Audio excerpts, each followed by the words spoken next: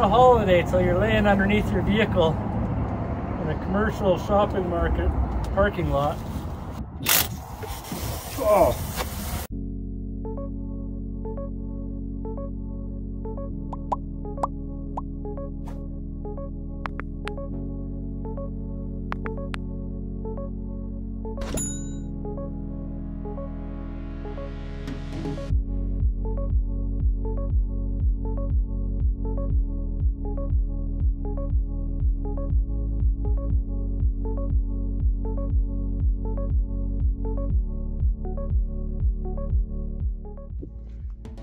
Well, we're here.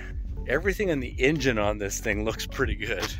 It definitely was running when it was scrapped, because you can see how the roof was crushed right in. It's got a weird structural member right in the middle. Kind of impressed it's done as well as it has. In a rollover, that would be my concern, although the driver's and passenger seats, not a whole lot of space there.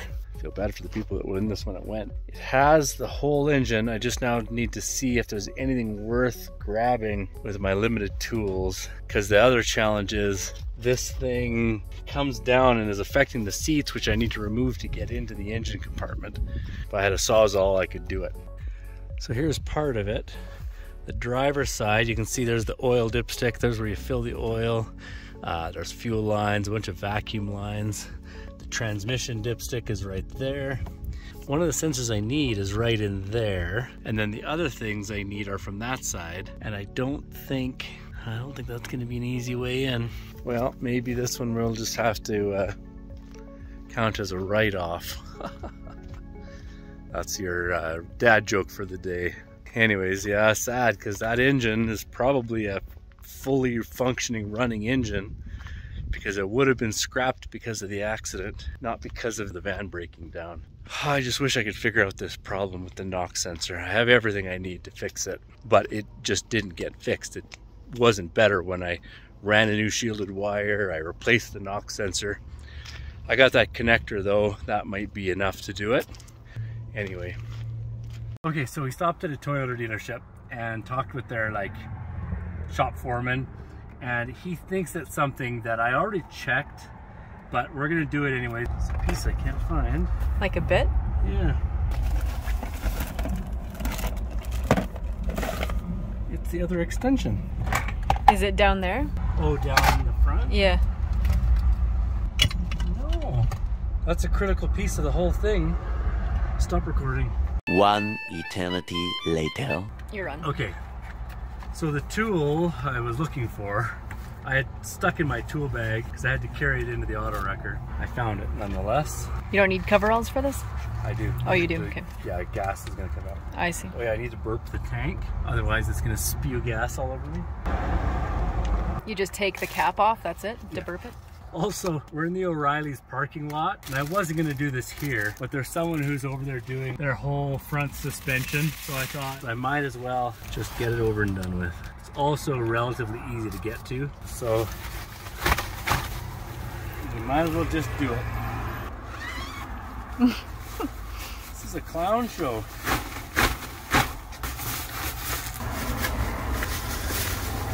Is this exciting for you? Make you get in these.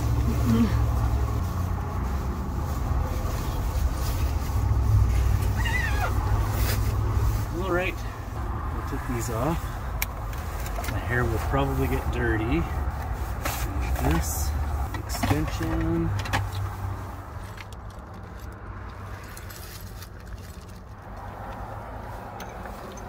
So Marilyn refers to this as spaghetti noodle.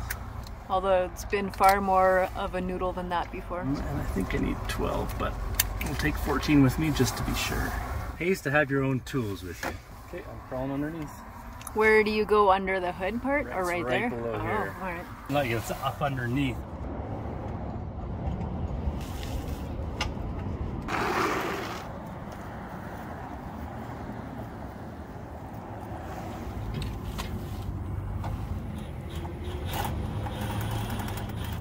Noodle 1, nut 0. Shoot. Noodle is not going to work on that one. I'm going to need a wrench. So this is the fuel filter.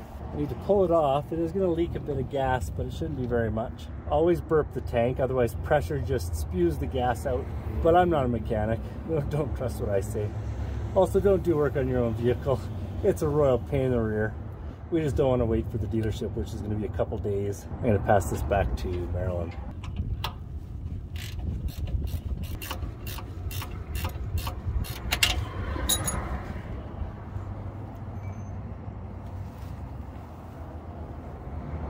A holiday till you're laying underneath your vehicle in a commercial shopping market parking lot. Now here, without a jack, is where I have to do my gymnastics. Is it gonna spray in your face? I hope not.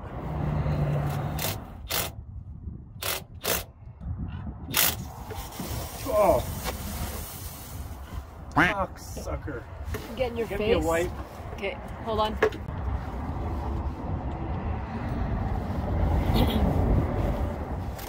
Good thing I closed my eyes. Mm-hmm.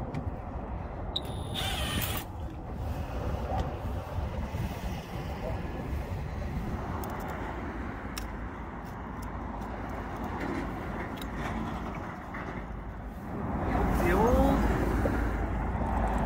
with the new.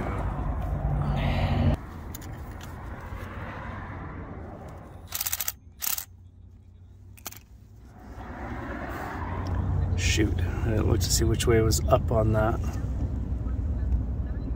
It gave me these little brass bushings. And these ones will go on the other side.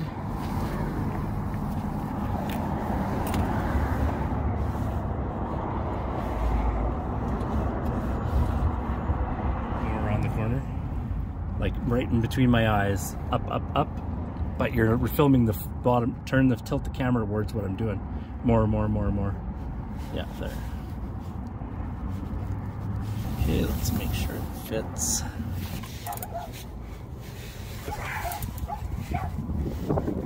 Okay. Okay. One in. And the other is in. Okay, you see this and this? Yeah. Yeah. Okay, so now there's a brass bushing on that side. I've got to put one on the other side. Oh man, that would be nice if I had a jack. Zip it up.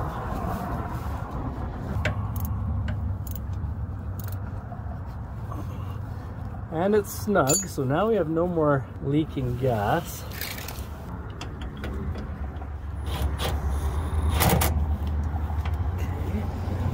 The noodle can't get to this one, so I need to do it with the wrench.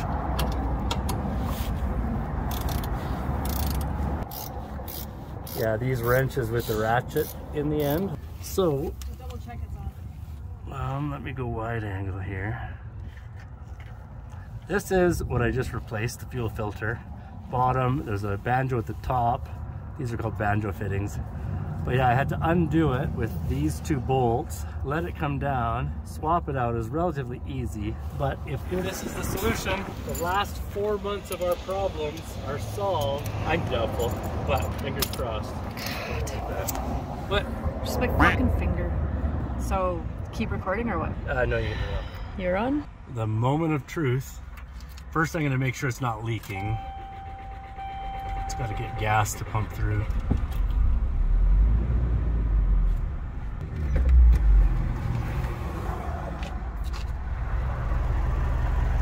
Nope, it's dripping gas.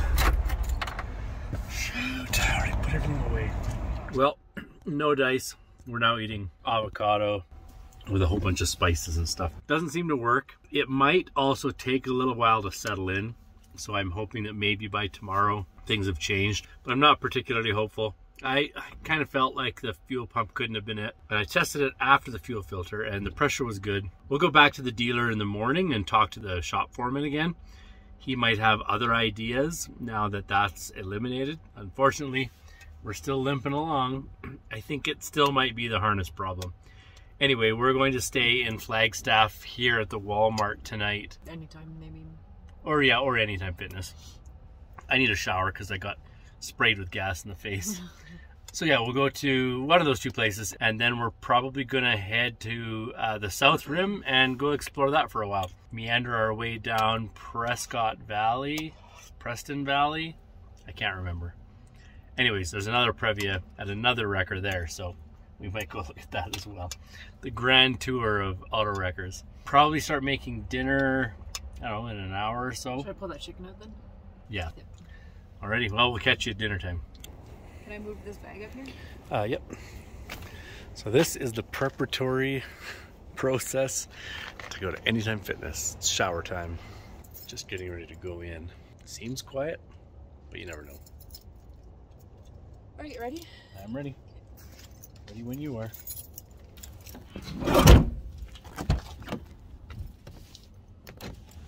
Locked. And we're ready to go. Like they get really passive aggressive. Here we are. I'm going to give you a tour before we get all changed. And the shower is huge. Usually their facilities are a little bit bigger and nicer, but this is still great. Anyways.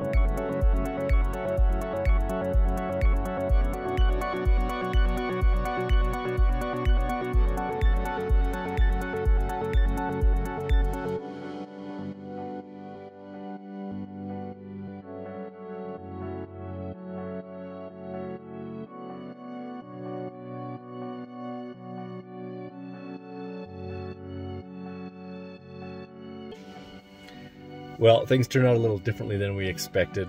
We're actually watching some Texans. Oh, I'm gonna turn this around. This is. You missed it. I think I did. Oh. Oh no, maybe Dad's gonna do it now. Oh, they're putting their hats away now. Anyways, he was like trying to pose all sexy with his cowboy hat on. And yeah, oh no, Dad's going up yet. Yeah, it is.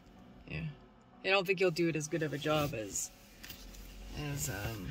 No, yeah, he had his leg up and was posing hard. Anyway, now they're going to put their cowboy hats back in the truck.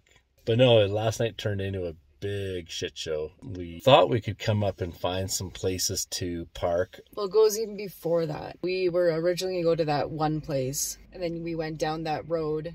We traveled an hour down. Oh, yeah, to find that was closed. That's what I was just going to explain. Oh, okay. I thought you were talking about the second one. Yeah, no. So we were going to camp. It turns out it was reservation and didn't realize that you need permit to do that. So when we got to the road to pull into it, it's kind of up on the very far east upper side, almost a page. There was a sign saying no trespassing, you need a permit. Well, at this point of the day, I think it was like 6 o'clock. There's no way we're going to get a permit.